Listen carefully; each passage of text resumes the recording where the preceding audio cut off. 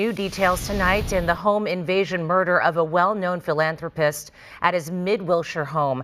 Police now say the victim, Michael Latt, was friends with a woman his accused killer was stalking. Police say the 33-year-old Hollywood marketing executive was shot and killed by a homeless woman who knocked on his front door and then forced her way inside. 36-year-old Jamila Michael is accused of shooting Latt with a semi-automatic handgun. According to police, Michael had been living in her car.